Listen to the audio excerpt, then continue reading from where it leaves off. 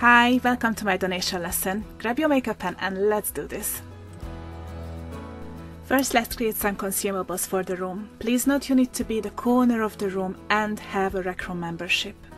As you can see, I already created some consumables, but you can create a new one by clicking on Add Consumable and fill the fields out. Room Consumables gives creators the ability to sell things that can be purchased multiple times.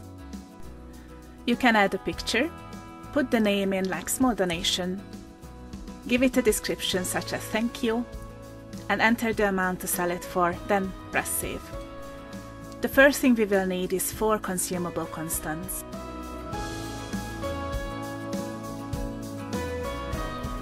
Let's configure them and assign the already made consumables to them.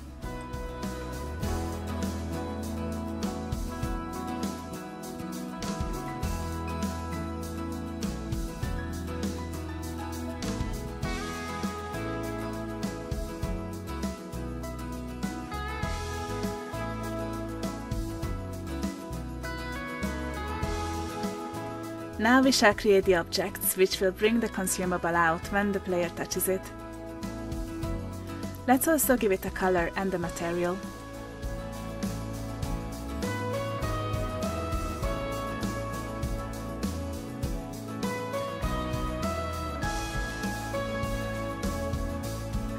We need 4 of these too.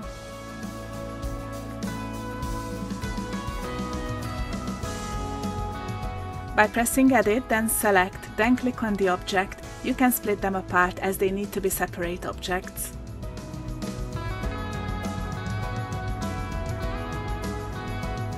Don't forget to press down when you finish with them all. We can also center the pivot point for all of them.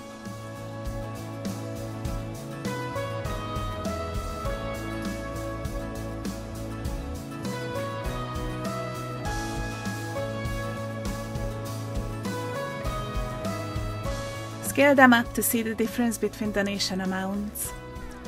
And now we need the interaction volumes. Place them onto the objects so players can interact with the objects.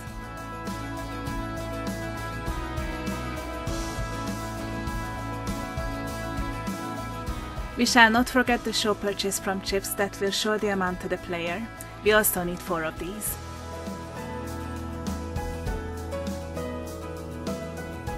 Let's connect everything.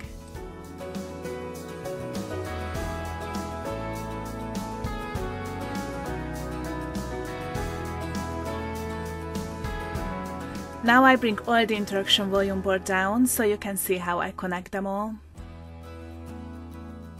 So see, this is what we created. Touch the object and it gives you the amount and prompts you to buy it. If you also want to put it on the leaderboard, see who donated and how much, get an event receiver. Please note I kept all the other connected system in place, I just moved the objects and the consumables. Set the event to consumable purchased by clicking Configure on the event receiver. I'm also getting 4 equals chip to create the condition for the system. This is how you connect them all.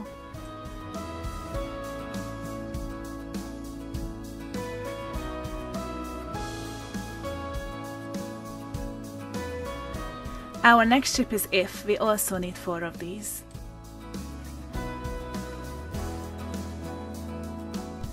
Let's connect them all.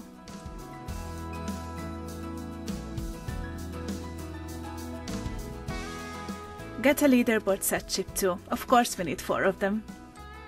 Connect the if chips to them. Configure the chips like this so it will show the updated donations amount all the time.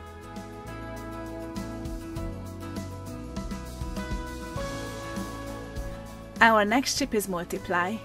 Create 4 of them. And this is how we connect them all.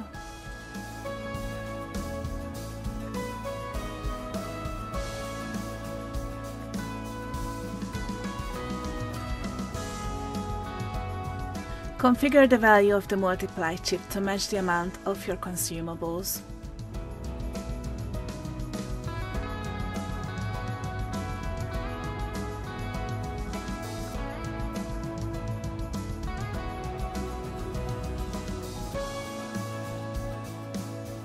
Oops, I forgot to link the equals shift to the conditions.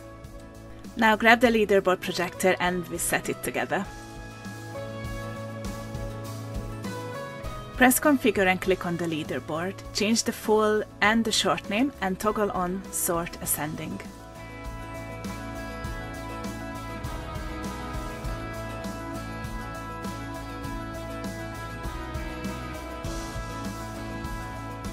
We will not need the remaining stats, so I will switch them off. However, you can use them, but you need to add more chips to make it work.